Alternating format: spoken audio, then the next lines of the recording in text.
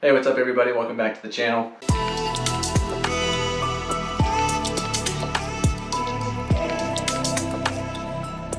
So today's gonna be quick. I went on a 4-mile run again. Felt pretty good.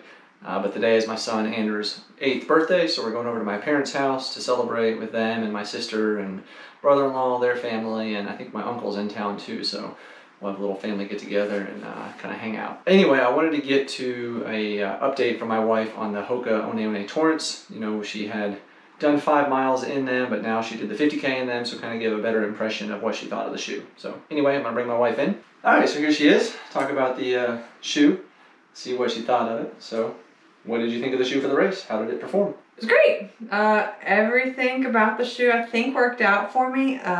It felt like I had enough cushion, felt like I had enough contact with the ground. How about traction, do you think? I mean, I know the trails there aren't crazy, but how did you feel traction-wise?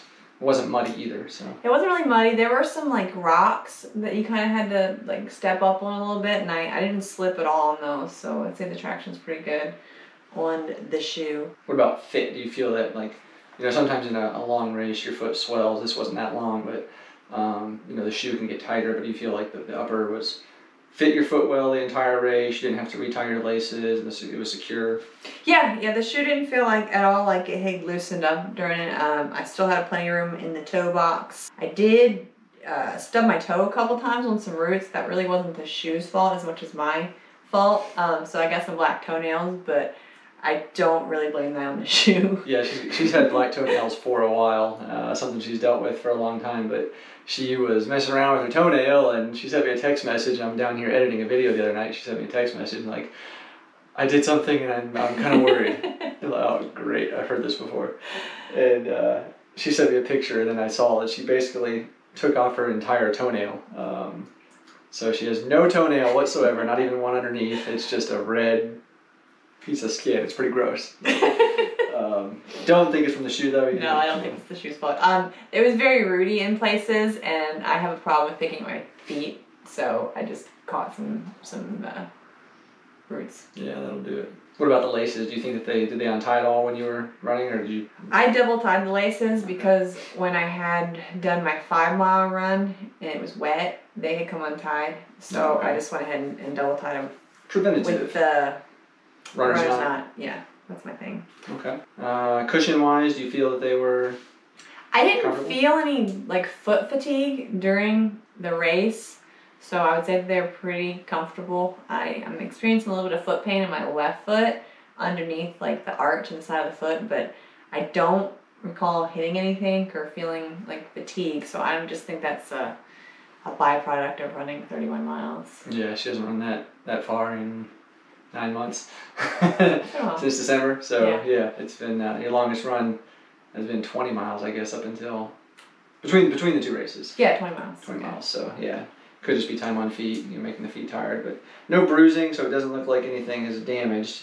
Just probably some soreness that'll work itself out over the next couple days, hopefully. Hopefully. And she'll be back to running. Any final thoughts on the shoe? Are you happy with them? I'm very happy with them. I will probably continue to get the Torrents. I love the color. Torrents 2 now, because the 2 is out. But the 2's out? The 2, yeah, we can't find these anymore. But we'll have to see if I like the 2.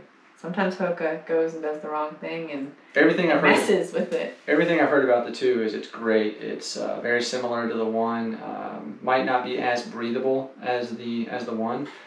They changed the upper just a little bit, but other than that, it's supposed to be a very, very similar shoe. The lug pattern is a little bit different as well in the 2.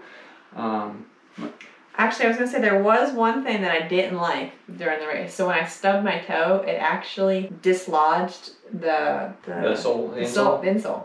Really? And so it slipped up. So I hit my toe. You must have hit it hard. It was pretty bad. The insole like slid up in the shoe, and I kind of had to like push it back down with my toe. So that was kind of not a cool thing. I thought it was glued down. They usually are glued, but if you're sweaty or if they get wet, they might come undone. And if you hit it hard enough, that's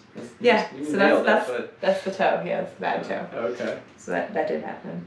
All right. So she's happy. She likes the shoe. So awesome. Cool. Okay. All right. Well, now we're gonna go and celebrate Andrew's his birthday. What are we having? Vegan hot dogs. Vegan hot dogs, baked beans. Vegan hot dogs, vegan baked beans, French fries. French fries. Vegan cake.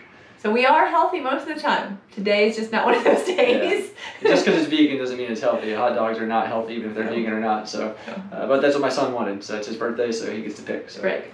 All right. Well, anyway, thanks for checking out the video. If you like the Hoka review or the update on the Torrent, give us a thumbs up and hit that subscribe button down in the corner, and you'll get more videos as I put out more trail running videos or gear reviews like shoes, my watch, things like that. And the video I'm working on for her race is I was able to get quite a bit done, so it might be out sooner rather than later, so keep an eye out for that. But anyway, thanks for checking it out, and we will talk to you guys later. Bye! See you.